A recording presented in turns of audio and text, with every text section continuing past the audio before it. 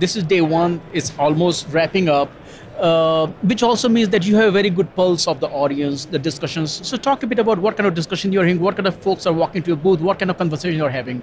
It's a good question. I mean, I've spent a lot of my day talking to both analysts and journalists around the event today, as well as a number of people. Lots of talk about AI, of course. AI is the current hot topic for everybody. Lots of interest in the practicalities of running AI on top of infrastructure and how that collides. Lots of questions of whether we should be focusing so heavily on AI at this event. But I think AI is the future and that's where things are going. So yeah, this is the right focus for us today.